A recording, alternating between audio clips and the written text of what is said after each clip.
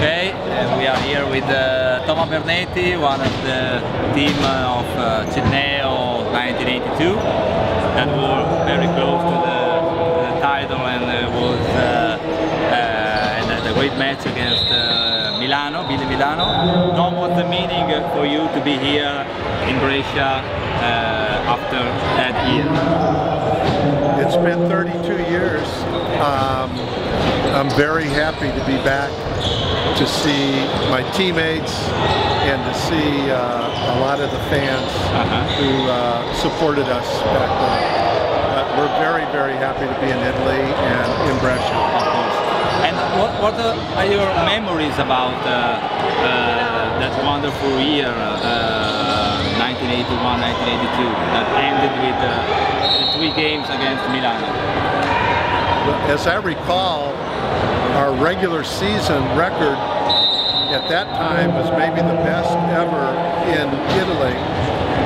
And I think the reason we were able to do well was we had incredible Italian players, and we had a good point guard, Stan, and we had a great coach, Riccardo Salas.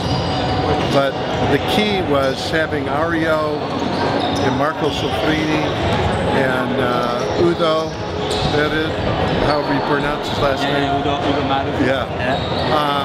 But we had great players that we were able to play with. That we had a special year, magical year. Special year, special team.